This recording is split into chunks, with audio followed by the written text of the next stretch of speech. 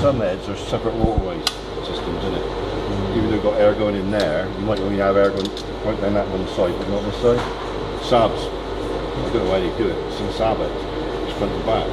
Oh right. So you put the air in, you'll be testing the front half of the head, but the air won't run up the ground, and then move the air to that end. Crikey, that's clever. I've come across it. Right.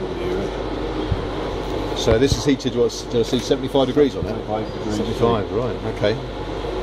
So it really is, it's not near running temperature, it's not far off, is it? That's it. Well, plus we're putting more pressure in on 75 degrees C, but we're putting 30 psi into a system which only runs at 10. Okay. So it's up to 30 psi now, is it? Well, no, that's going up above 1 bar now. Right. There's well above 15 psi in there. Okay.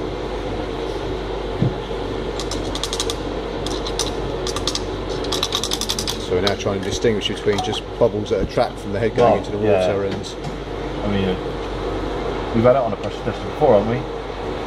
Yes, you had, yeah. Yeah. I thought we did. Some bones coming in.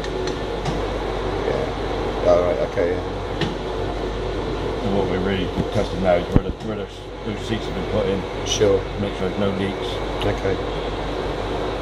Up and underneath those.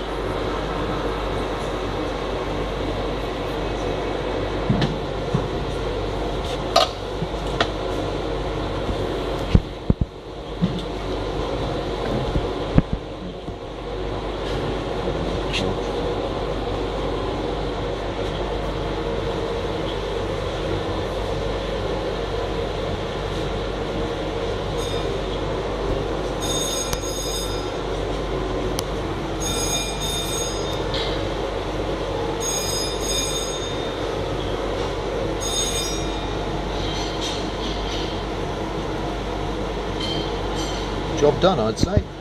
Marvellous.